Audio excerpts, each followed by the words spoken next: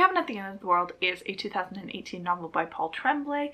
It is a horror novel about a family vacationing and they have to stop the apocalypse. Knock the Cabin is a 2023 theatrical release directed by M. Night Shyamalan, and it is the story about a family on vacation in the woods and they have to stop the apocalypse. The first half of both of these properties are virtually identical, but around the halfway point they take very different directions, and so that is what this video is going to be. A review for the book, a review for the movie. We'll talk about spoilers after that, and then some potential fixes that I have. First, let's talk about my relationship with Paul Tremblay. It's not great. This is the third book of his that I have attempted to read, and the first one that I have actually finished. I DNF'd the previous two. So if you are a Paul Tremblay stan, this is probably the type of thing that will work for you. It didn't really work as much for me. The opening chapter is one of the best opening chapters that I've ever read. It is about Wen, the daughter, who is catching grasshoppers when Leonard, one of the intruders, appears, and they have a nice little conversation. I thought that the voice of Wen was very true to an 8-year-old girl, and the sense of dread was incredible. The problem with this book, as I think is a problem in a lot of Paul Tremblay stuff, is that it never really gets anywhere. It is very slow, it is very ambiguous, and it stayed very one note for me throughout the whole thing. But I will say I read this knowing that I was going to see the movie and who the cast was, so I was able to read quite a bit more in. This is the kind of thing that is very much built for performances that you don't necessarily get on page, but you do get on screen, so being able to not fan cast, actually fan cast everyone in my head,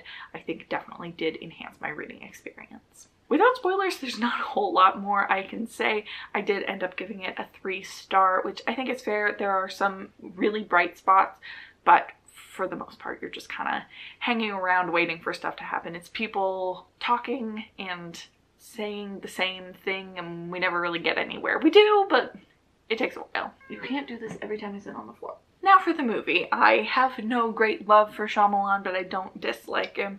I thought that this would actually be a really good opportunity because this is a very loose horror novel that I thought he could put his signature twist on and still have like a firm foundation.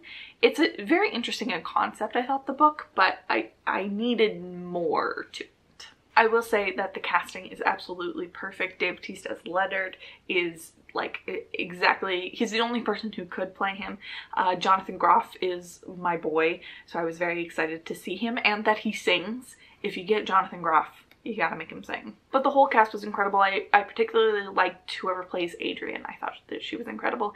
And Rupert Grint was in it for all of, can I say how long he was in it? He was in it for a short time, but I thought that he did a really good job with it. But immediately upon starting the movie, my first problem was that it's all shot like this. They are extreme close-ups so much of the time that really aren't building on the tension at all.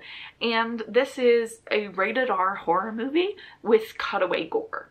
That was one of the things that I was most excited to see, and I think that doing proper gore in this would actually be really easy and inexpensive, but no, we just cut away for all of it. That was super disappointing. I was very tense during the movie. Like, there were definitely certain scenes that I had a good time in, but overall the tension didn't maintain itself. It was interesting going to see it with a friend of mine because within the book, and maybe the book helps, I was convinced that this one thing was happening and she was convinced that this thing was happening.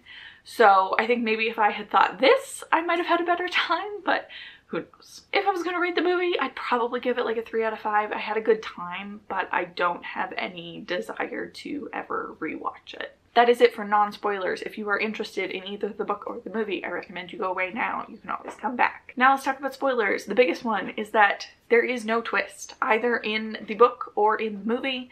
The apocalypse is happening. It is much more clear in the movie than in the book, but it's just kind of one note. So the whole premise of How to Stop the Apocalypse is that this family, Wen and her 2 dads, have been chosen, that one of them has to make a sacrifice, choose to die, and then one of the other members of the family has to kill them. And the big place where these two properties split is that in the book, Wen dies accidentally.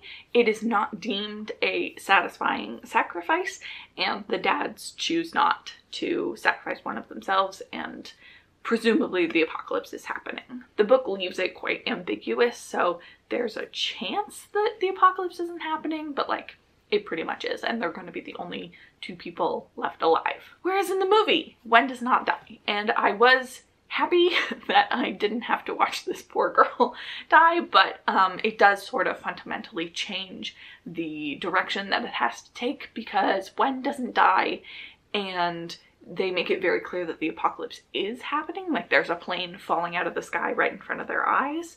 And so the dads do choose that Eric decides that he wants to sacrifice himself so that Wen can have a future. Now, this is fine, and I think that, like, thematically, yeah, sure, it works.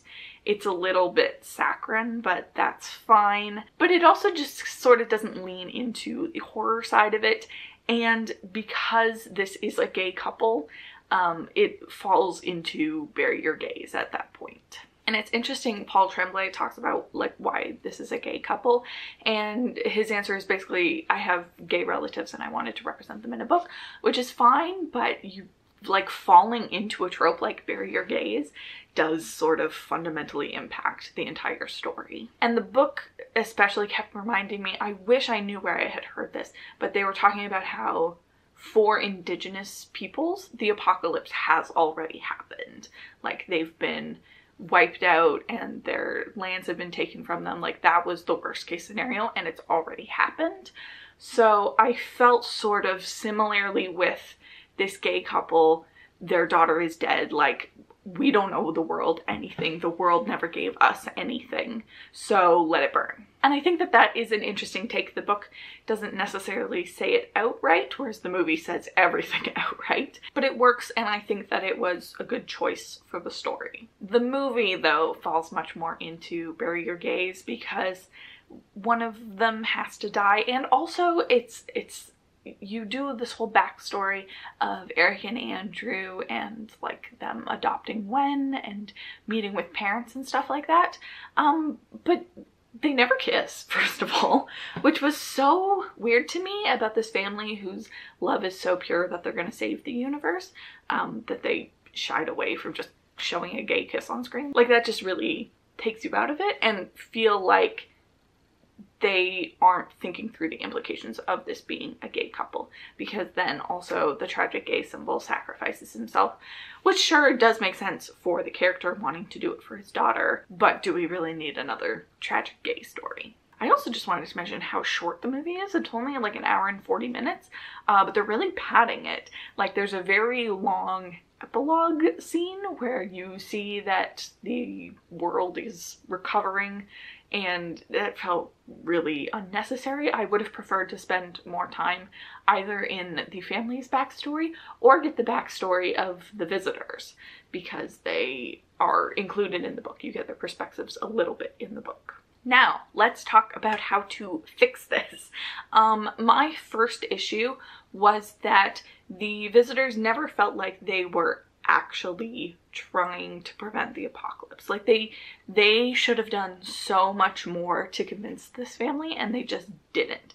So I thought that the movie was going to do this differently, because the visitors are having visions, and the opening crawl is drawings that they've been doing of what they're seeing in their heads, and they're very like disturbing, childlike drawings of the apocalypse happening.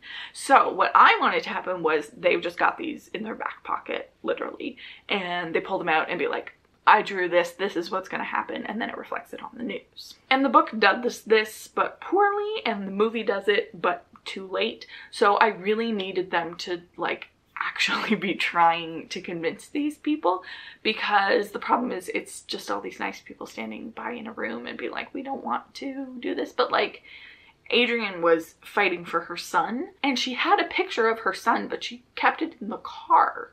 Like, if I thought that my son was in imminent danger, I would be plastering his face everywhere I could go. Like, it just felt weird, and maybe there are restrictions with that. Like, the book makes it much more clear that these people are sort of in a trance. They can go into a trance. Like, maybe there are rules, but nobody asked. So I need someone to ask what the rules are here. My other fix would be to resolve the tension. Like, my biggest problem here is there's 7 people and 6 of them are just very nice people who don't want to be here, who like are coaches and nurses, and they're just nice people. What you do is you keep Redmond, who is Rupert Grint's character. He's an ex-con, and you come to learn that he is actually someone who attacked Andrew, in a couple years ago, and then went to prison for it. But that detail is only revealed after Redmond is already dead. So what you do is you don't have Redmond be the first death.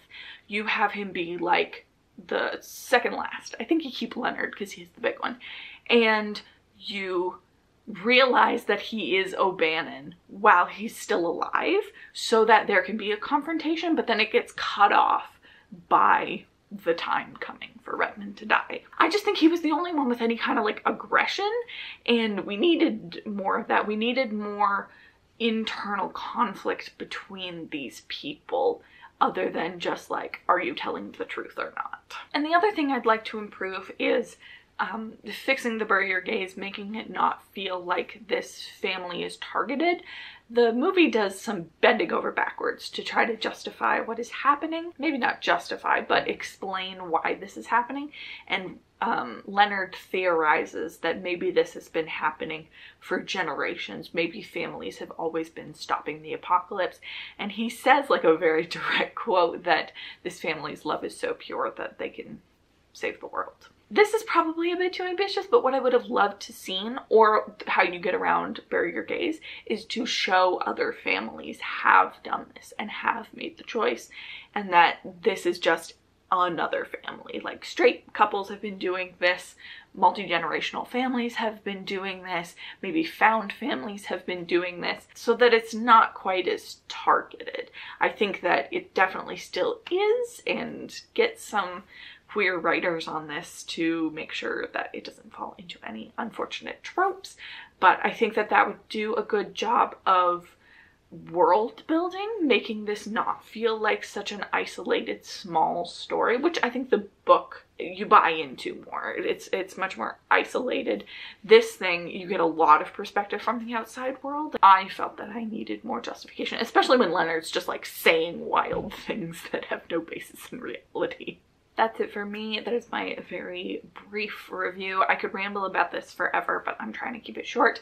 Please let me know if you have seen either the book or the movie. I would love to chat about them. Love to get your take on whether this is the best Shyamalan ever or the worst Shyamalan ever, which apparently is what everyone says when all of his movies come out. I mean, maybe not all of them. Thank you so much for joining me, and I will see you very soon in another video. Bye.